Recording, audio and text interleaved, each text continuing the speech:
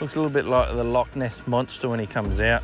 But here he comes up for a look. He's got one eye up, two eye. Come on, come on, come on. Coming out of the depth. Yeah, delicious.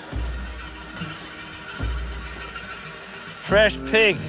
You know, this crocodile is massive. He's probably about 80, 90 year old. You know, you can just hear the power in his jaws here. See that? Massive. Just unbelievable pressure coming down like that.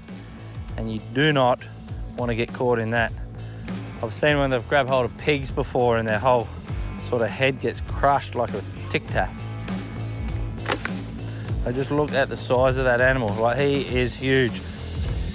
That's a normal leg of ham that you'd have for Christmas. That would last you for a month or so. For him, it lasts him about 3 or 4 days.